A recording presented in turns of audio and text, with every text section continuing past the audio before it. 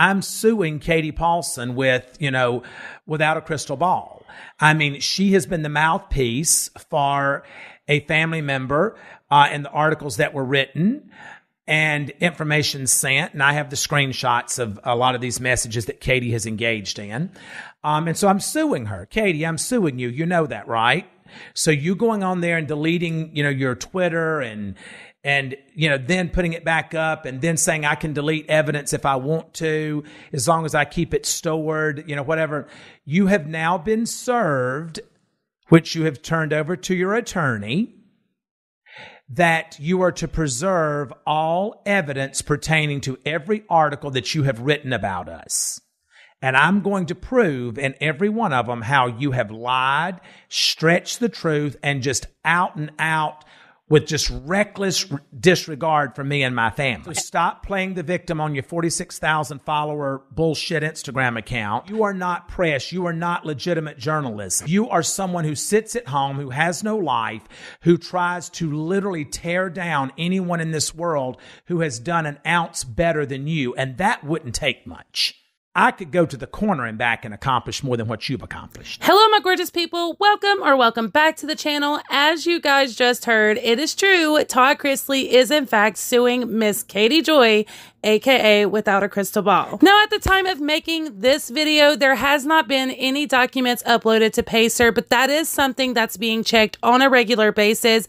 They should be up by tomorrow, I would assume. So that is something we'll keep an eye on. And as soon as they do go up, you guys know we will definitely be talking about it. With that being said, the news of Todd Chrisley suing Katie Joy has spread like a wildfire all over social media, and Katie Joy's attorney has received the paperwork. She put this over on her Twitter stating, "One thing I know to be true about Lindsay Chrisley is that she doesn't need anyone to be her mouthpiece. She has 2 podcasts and a large following. If she needs to say something, she says it. She has never relied on me to speak for her. She's a strong woman who can stand on her own. She's a wonderful friend with a kind heart and incredibly loyal. She's been through a lot the past few years, and right now she's going through a divorce. So I'm going to go back to being there for my friend and let my attorneys deal with the rest." As you guys can see, Katie Joy does not seem to be bothered by any of this, and honestly, that's a little concerning. I don't know about you guys, but I definitely would not want to be in a defamation lawsuit, especially after just getting out of one. But at this point, it's starting to look like a normal routine for Katie. One thing we do know is when it comes to defamation lawsuits, they're really hard to win, and maybe that's why Katie Joy isn't more concerned than she is. But honestly, it doesn't matter if she wins the lawsuit or she doesn't win, because at the end of the day, the thing that's really getting messed up here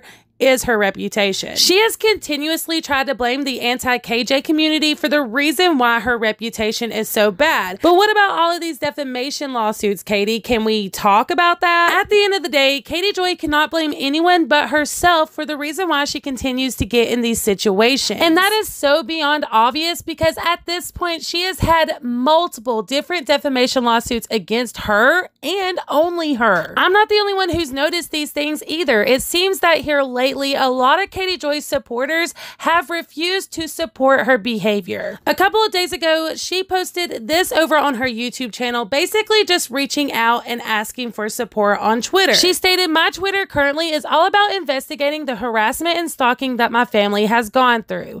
I've been working hard to identify specific people in order to take legal action." She ends this post by saying it's been really hard for her emotionally, and then at the end of this, she asked people to help support her so that she can reach 10K on Twitter. In my personal opinion, this felt very manipulative. As a content creator, it is perfectly normal to have goals and milestones that you want to hit, but I would never take this information to my supporters or make them feel like they need to be sorry for me because I haven't hit my goal yet.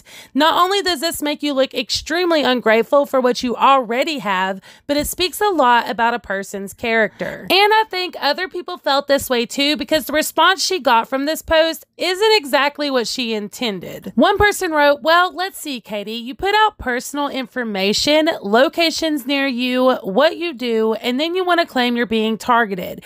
And if you are, then why don't you call the police? You are not an investigator, nor can you figure it out, but you sure can point fingers. You trash talk everyone, but then cry wolf when the tables are turned. You are your own worst enemy. Get real. And asking for everyone to join there is just a way for you to talk smack and gain more followers there because you're losing subs by the minute here. You're going to lose it all if you keep on the train wreck you're on. Another comment said, why? You block everyone that tries to talk to you. You only want fake people that send you hearts. Then we have this reply that says, no thank you. Already heard what you're all about. And this isn't even the half of it, you guys. There was so many different comments from people basically just saying that they refuse to support her because of her own behavior. And the negative comments definitely outweighed the positive ones on this one, you guys, which is really sad. But at the end of the day, it just proves my point that she has no one else to blame for the reason why she is where she is and her reputation is so crap but herself. So that's all I got for this update, you guys, but we will definitely be continuing to follow this. So if you want to stay in the loop and you're not already subscribed, please consider doing so and tapping the bell for post notifications. That way you are notified every single time I upload. I appreciate you guys too. The moon and stars, and until the next time, mwah, bye.